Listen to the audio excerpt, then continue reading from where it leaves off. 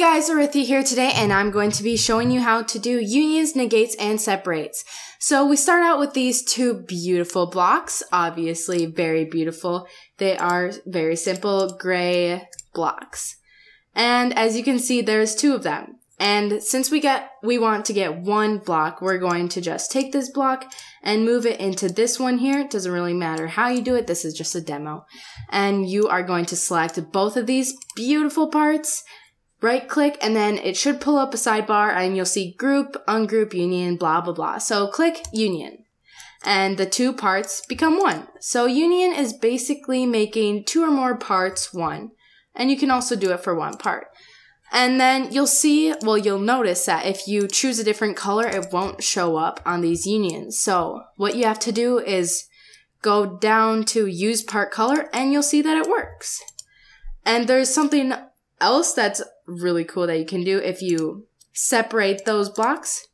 Make one that color, make one this color, why not? And then once you union them together, union these blocks together, their color will be morphed in the middle, but also you can use the part color and it'll just have this color right here. So now I'll show you guys how to do a negate. So a negate is where one part basically erases or cuts out the other part. So you're gonna right click, click on negate, and then put them together. So I'll just make this one standing up so you guys can see it. And click both parts, and then when you union them together, you'll get a hole of the color of the brick that you used to cut that hole with.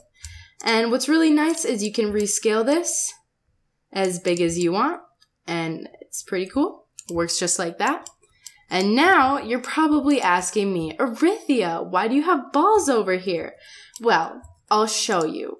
So unioning is actually really helpful, and I'll show you why. So like, if you like building animals or something, and you're just making claws, and you just happen to have like really insane difficulty making a good claw or something, this is one way that you can make one.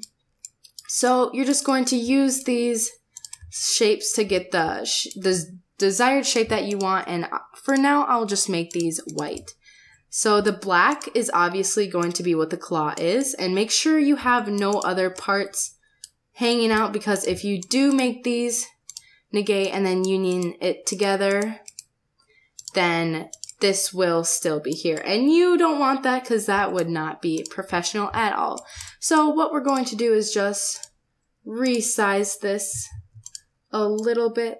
And there, it should cover up. It should still look like a claw. And just going to move this over a little bit.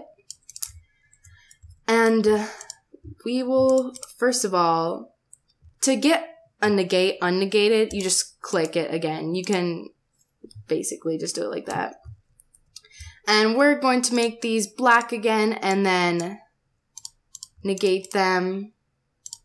And once you union them all together, it looks like a claw. So there you go. That is how you union. And then you can also resize this union. And if you don't want it to be black, if you want a pink claw, just change the color pink and use part color. And there you go. Beautiful pink claw. Great for whatever you are doing. So yeah, if you guys have any questions, comment below, because I know you're going to have questions, like about the problems or errors you might have when unioning. See if I can get one. Probably not. Nah.